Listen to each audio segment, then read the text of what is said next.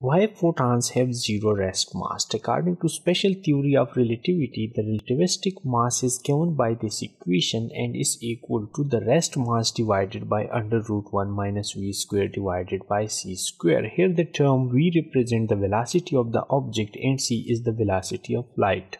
Now if we multiply both the sides of this equation with under root 1 minus v square by c square, we will get the rest mass is equal to relativistic mass multiplied by under root 1 minus v square divided by c square. Using this equation, we will determine the rest mass of photon. We know that photons always travel with the velocity of light. So in this equation, we can put the value for v is equal to c.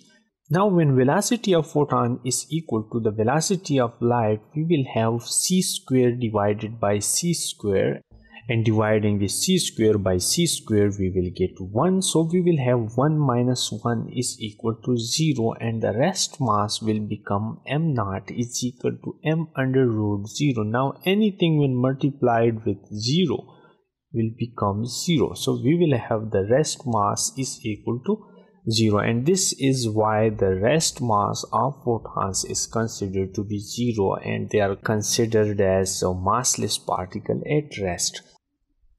That's it. Thank you for watching and do not forget to subscribe easyedu for more videos.